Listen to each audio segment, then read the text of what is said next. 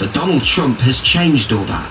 Palestinians are angry that he's scrapped a decades-old policy by recognising Jerusalem as the Israeli capital. For many years, we failed to acknowledge the obvious, the plain reality that Israel's capital is Jerusalem. The two sides live close to each other, but their views couldn't be further apart.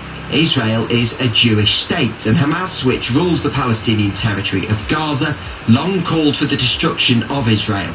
You might have heard of the Gaza Strip.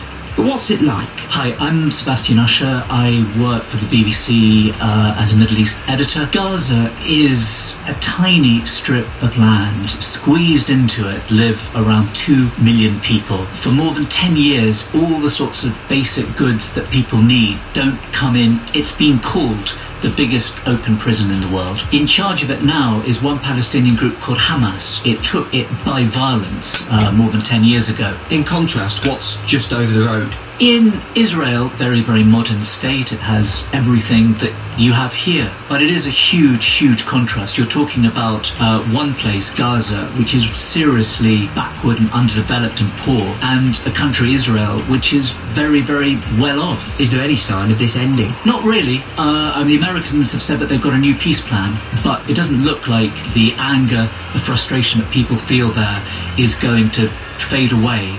BBC Newsbeat. Newsbeat. When we talk about Facebook, the numbers are always pretty mind-boggling. 2 billion people have profiles.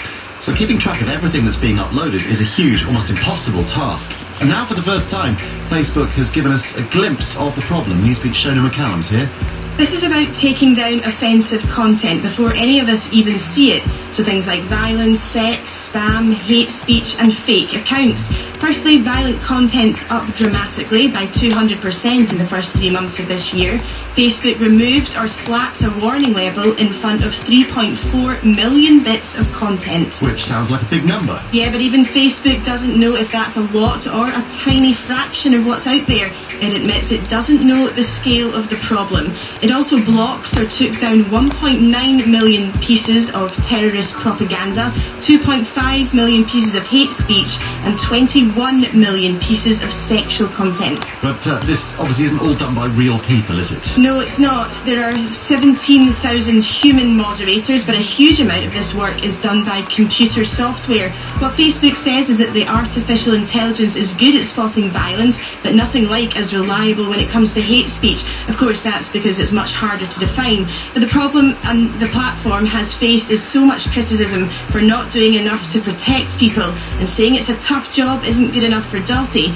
She's a gay Jewish woman. I'm running out of sympathy for that. This is really hard because it's really not new. And they find time to release dating apps, and they find time to attach to my bank account, but they don't find time to figure out who their users are. Newsbeat.